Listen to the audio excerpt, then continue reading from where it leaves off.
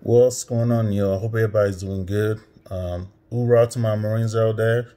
Semper Fi. Keep holding it down, okay? To other branch of services, thank you for your service. Hey, and I ain't got nothing against y'all, man, you know. But Marines are Marines, sorry. Can't help it.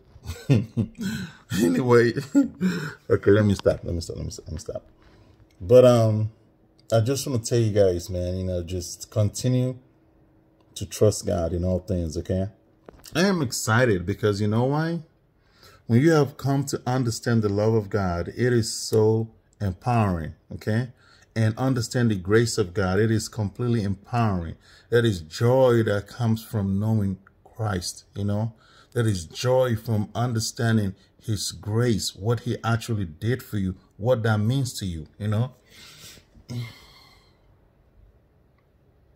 Imagine going to the court. You committed an offense, right? You go to the courthouse. And in the court, you have been charged, okay? It's a serious offense. You've been charged. You already know your life is over. You already made up your mind, oh, I'm so done for.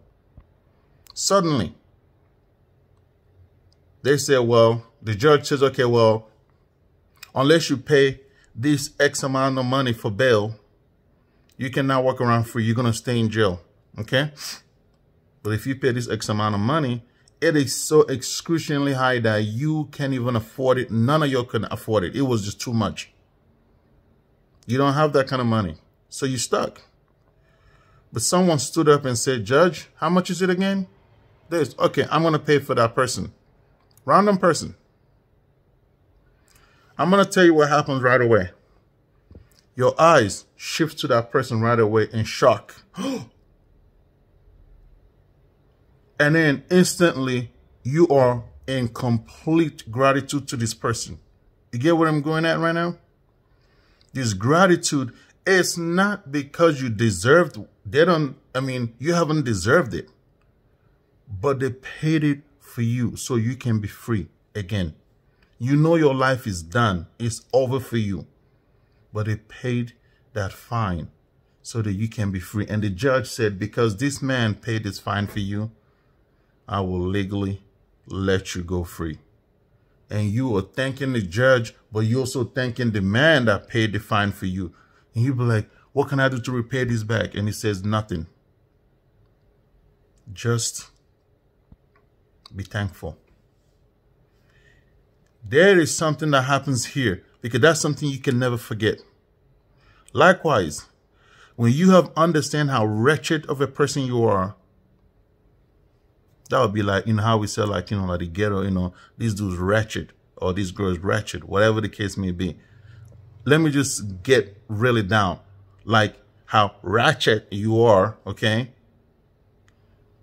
If you understood exactly how ratchet you are, and that God can see a ratchet, jacked up person like you and say, I want her, I want him, I'm going to save them anyway. I know society look at you and say, what a horrible person, ill, you are unsavable. You are doomed and gloom, it's over for you. But God says, I still love you. And you have an opportunity here. My son died for you too. You see, there is a reason why God picked. If you really watched all the people that Jesus picked, they were not perfect. Not one of them are. Okay? Now look at the bloodline, or should I say not the bloodline, but the generational tree counting back down with Jesus. And you see the errors of some of the people mentioned. None of them were perfect. But do you know what's important here? All the way down to earth, all the way down to Adam. Adam sinned, right? So he's not perfect either. He was before he sinned, but he did sin. Do you see what I'm saying here? There is gratitude that comes, except for you cannot repay God back for what he did for you, because there is nothing you can conjure up to pay that back. I don't care how many homeless people you feed today. It can never repay for that. I don't care if you starve yourself for the rest of your life. Say, I'm not going to eat because you know what? I'm just going to give all my food away to everyone. You cannot repay that back. There is nothing you can do to repay back what Jesus has done. Nothing. Nothing. So why then do you keep trying to tell people that in order for them to be saved, clean yourself up, stop sinning, to remain saved? What is eternity again? Is it eternity? What is everlasting? Everlasting. The same word, everlasting. God says, I am from everlasting to everlasting. So when he said, I'm giving you everlasting life, just like you said, everlasting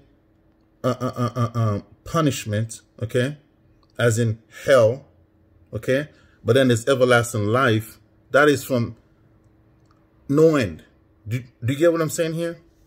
You have to understand what everlasting means. You'll stop with all this wordplay, okay?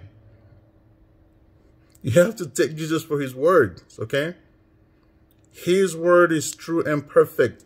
I could care less of anyone's interpretation. I open the Bible, and you know what happens there?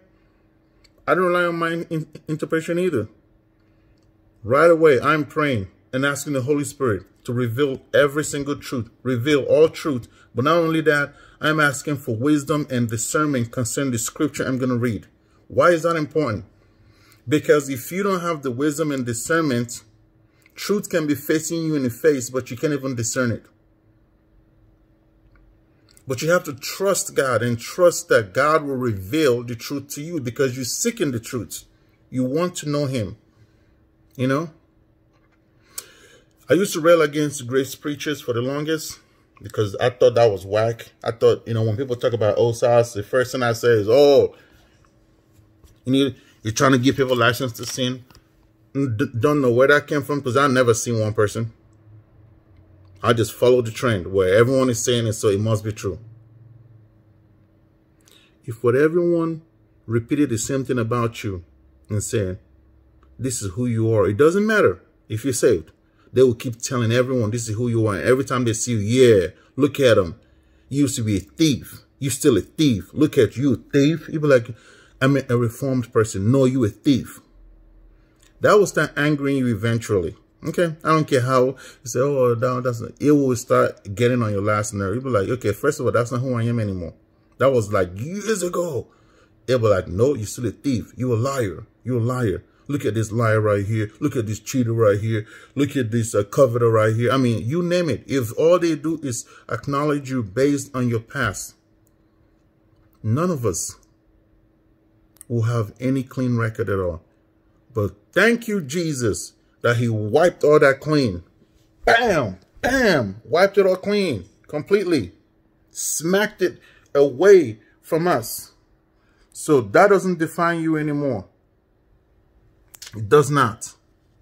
So stop living in a life condemning yourself because you think you're not good enough. If God thinks you're good enough and died and gave his son to die for you, then you were good enough, okay, to receive his free gift of salvation. Stop listening to people telling you must work for it. You don't have to work jack for it. No. Let the Holy Spirit lead you after you become saved. But how can he do that? Get into the word of God. Pray. Stop listening to man, y'all. Pray and ask the Holy Spirit for understanding, for wisdom, for discernment, and also to reveal every single truth to you because you want to learn about God. That's how the truth comes to you, y'all. You seek God, he will reveal himself to you, okay? God loves you, man. Stop with all this, jumping, hoops and stuff, man. Stay focused, okay? Jesus is coming soon, and the fact that he's coming soon, and there's so many confusion out there. What is the gospel? This is the gospel, okay? Christ died for our sins, was buried, and on the third day, he rose again. He is without sin, was born of a virgin. He is perfect in all things. Was tempted for 40 days. The Bible recorded 3 events, but it told you he was tempted for 40 days and yet without sin. Okay? Not even a sin of thoughts. None.